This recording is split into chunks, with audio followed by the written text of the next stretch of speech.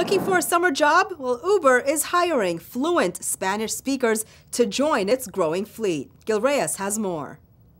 ¡Que viva Uber! Ride-hailing service Uber is hiring. This recruitment drive taking place at the Latino-based Salesian Boys and Girls Club for a reason. Their goal is to hire 12,000 new drivers over the next year, and they're specifically targeting Spanish-speaking job applicants.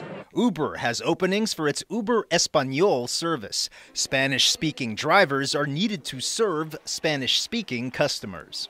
In government, we're constantly talking about job creation. And I'm hopeful that these new services offered by Uber today will be an opportunity for those wishing to embark on a new way to create more income. Councilman Joe Buscaino says he frequently uses Uber, a ride-sharing service you can hail on your smartphone. There's no extra cost for Uber Espanol. Make the selection by simply pressing a button inside the Uber app. Economically, does it work out for you? Does it help you out a lot? I guess it does.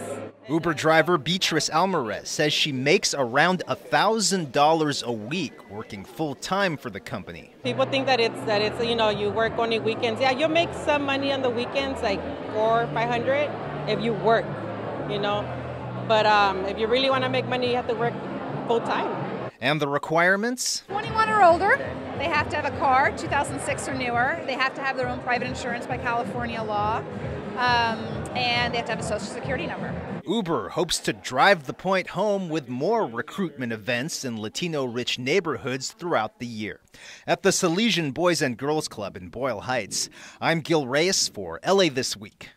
Uber has also hosted sign-ups in South LA, Exposition Park, Echo Park, and Pacoima.